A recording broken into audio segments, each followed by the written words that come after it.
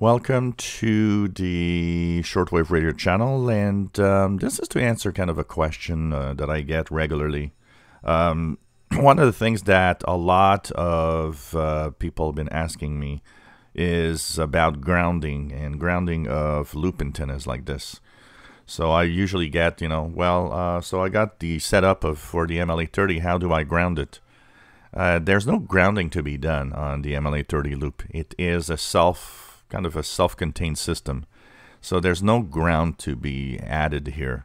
It's not like a wire antenna or certain types of antennas that actually do need or it's preferable to have ground because sometimes it can lower noise. But loops like the MLA 30, the Walbrooks, the W6LVP, and so on are self-contained systems. You don't have and don't need to ground anything. And remember, because a lot of people are under the impression that grounding is to protect you also from lightning. Well, it doesn't. It's not. Has nothing to do with that. Grounding is more of, in the case of antennas where you need a ground, it's usually much more in lowering the noise level, because grounding a good ground can sometimes lower your noise level. And some antennas to actually be in a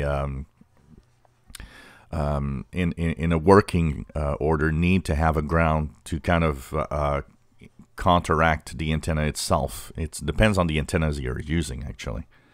So simple answer to the question is really no ground is needed for the MLA 30 loop. And we'll have a second video that we're going to talk about lightning and why you should or should not be scared of lightning for radio, and things that you could do to protect yourself, mostly protect your radios.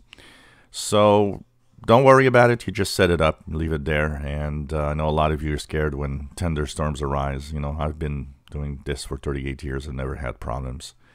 And you'll know in the next video when I talk about lightning, you'll understand also what is really and what could really happen.